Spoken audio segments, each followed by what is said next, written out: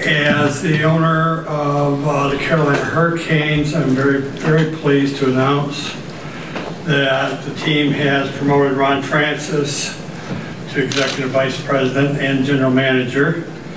In addition, Brian Tatum will now serve as an Assistant General Manager, and Mike Vellucci, again, as an Assistant General Manager and Director of Hockey Operations. Jim Rutherford will remain with the team as President in an advisory role. He will still represent us at the National Hockey League in the Board of Governors meetings, trying to keep his owners straight, on the straight and narrow. I understand a few owners can get themselves in trouble every once in a while. And I guess that's the important stuff. So you're supposed to talk? Or you're supposed to talk? Yes, I guess it's me at this point. I'd like to thank everybody for coming as well, and certainly like to thank Mr. Karmanos for having the faith and trust in me and giving me this opportunity. I'm certainly extremely excited to be chosen to lead the Carolina Hurricanes. I'll also be remiss if I didn't thank Jim for all his patience and guidance and mentorship over the years in getting me to this point where I felt comfortable enough and confident enough to take the job when he decided to take a step back, and most importantly his friendship over the years as well. Give you a little background on some of the other guys that are going to help in the management team. Mike Vellucci is actually a former teammate of mine. He's been very successful in running the Plymouth Whalers in the Ontario Hockey League for years. He's dabbled in all facets of the business, from their draft to their coaching to general manager. Heck, I even think he ran the building up there. So he's got a lot of not only hockey experience, but business experience. I'm looking forward to working with Mike as he's eager to take on the next challenge in his career. And also Brian Tatum, who's been with the organization since 1998.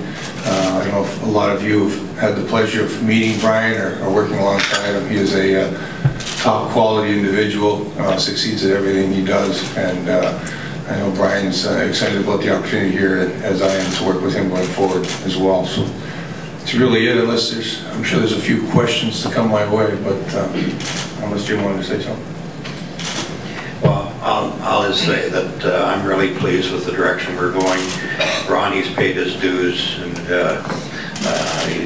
he's a good person, he's a good friend, he's a Hall of Fame player, and he'll be a good general manager. And also his assistants, Mike and Brian, have paid their dues and they're ready to do this. And 20 years was a long time for me. I've thought about this for a few years, and it's certainly the time is right now. But I would like to thank Pete for the opportunity that he gave me and the support he gave me over the years, and thank my family, Leslie and Andrea and James, because in this position it's not easy. You have to have special support. And thanks to the fans, who've been very respectful and very supportive of me over the years, through some tough times on given years. And of course, thanks to the media, you've been very respectful. And I've had a lot of players come through here, which I've enjoyed. And so I guess when I get a little more time here in the next week or so, I can really reflect on all those players that I've really enjoyed, and the coaches and the assistant general managers I've had. And you know, it's tough when you start thanking people because you always miss somebody. But I'm fortunate that I was part of a great league that's run by Gary Bettman, who's done a great job. And I thank him, and I'm just proud that I was part of the National Hockey League.